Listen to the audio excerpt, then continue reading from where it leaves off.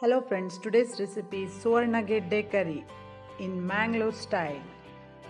This vegetable has so much mud on it, so wash properly. I have taken only half portion. First, remove the skin completely. The skin will be very thick.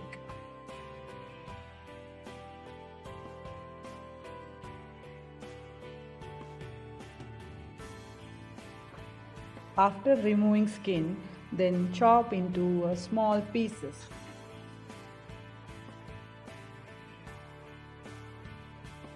Add water to the pieces to clean the dirt.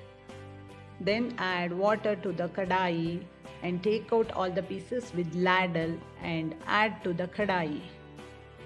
Don't touch the pieces with hand, it may itch your skin. Then close the lid and cook till it's soft.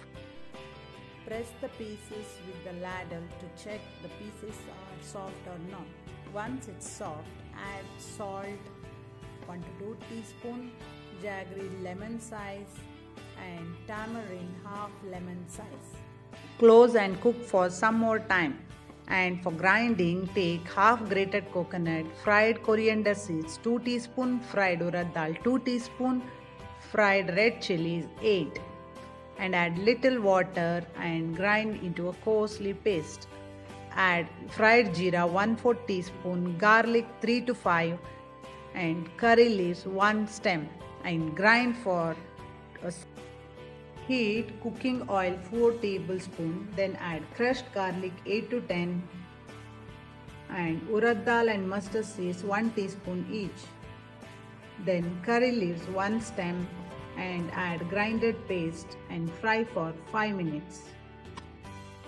Add a little water and boil for 5 minutes. And then add to the cooked pieces and mix for 1 minute. If you want very dry curry, remove extra water from the vegetables before adding grinded paste. And close and cook for 5 minutes. Serve this curry with rice.